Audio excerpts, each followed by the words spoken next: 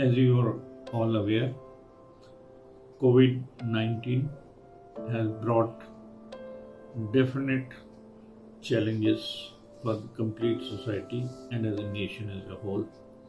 Now we are living through an unprecedented times, and not only that, with this, I think the nation itself is going through a paradigm shift to be available online 24 hours by 7.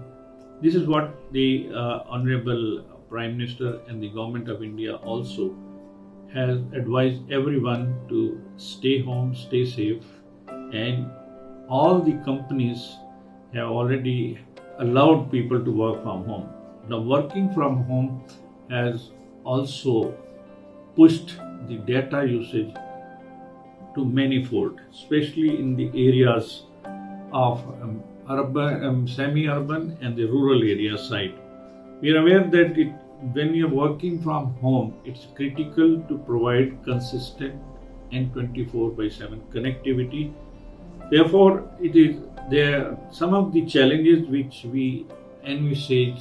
We have already taken action on that regarding availability of diesel, availability of the electricity on priority, then manpower safety, which is very important. To that extent, we have taken then not only then the telecom assets, the movement of the personnel from one side to the other, the intrastate and interstate, has also been taken care of, and I would like to compliment the state and the local bodies to ensure that.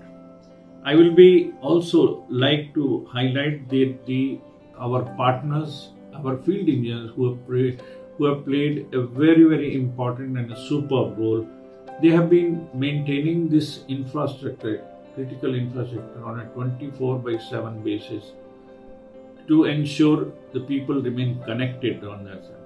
We from our side, our members, IP members, have provided them the personal protection equipment, masks, sanitizers, and also the hygiene, most hygiene.